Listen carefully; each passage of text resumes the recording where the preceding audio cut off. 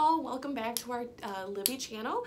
So for September we are focusing on Buildium, and one of the great things about using Buildium is you are able to set up your ePay, and this allows your tenants and your other associate workers to make partial payments through the Buildium portal, the tenant portal. This is very helpful if you are in the state with eviction laws surrounding partial payments, or if your company policy is does not accept partial payments. So this is a really great benefit that Buildium has for you. So if you have any other questions or would like any more tips, don't forget to like us on Facebook and subscribe to our YouTube channel. That's Secure Pay 1. That's the number 1 spelled out. Thanks.